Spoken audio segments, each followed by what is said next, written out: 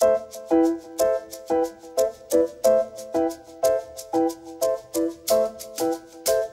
most popular app in China these days is not TikTok or WeChat, but rather a mobile application called Studying the Great Nation.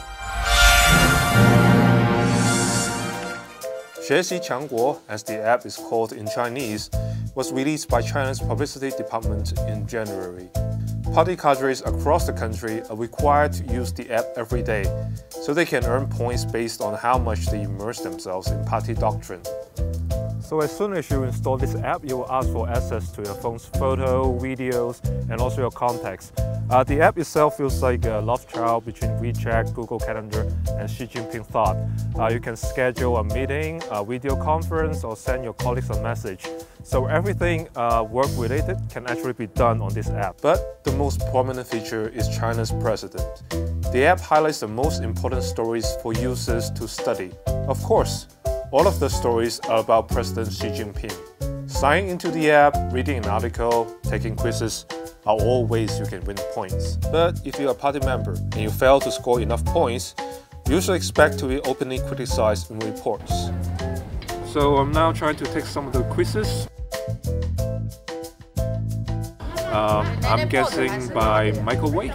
Let's see if I'm correct. The answer is a satellite.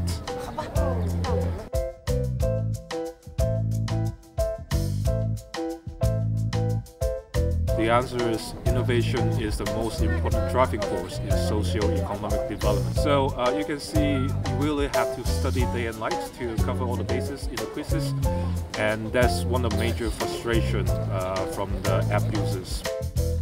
That's why people use apps to automatically click on the articles for them.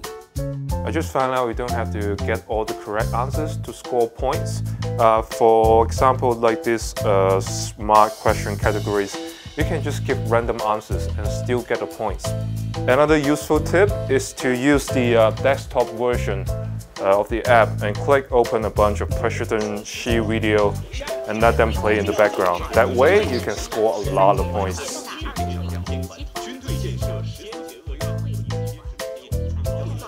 So there we go, a rather effortless way to immerse yourself in party doctrine for now.